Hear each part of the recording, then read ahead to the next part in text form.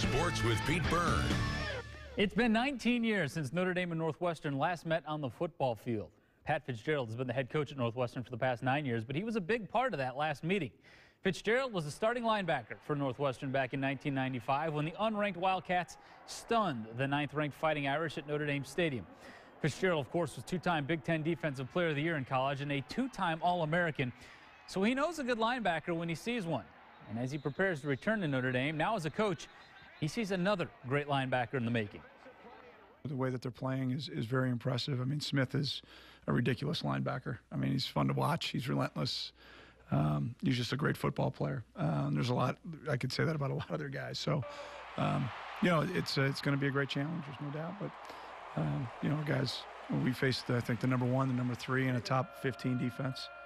You know, our offense has this year. So, you know, we've faced challenges, and guys need to put together a great week and bring it with them on Saturday. Notre Dame practice inside the stadium today despite the snow outside. Practice just wrapped up. We'll have more with Coach Brian Kelly tonight at 11.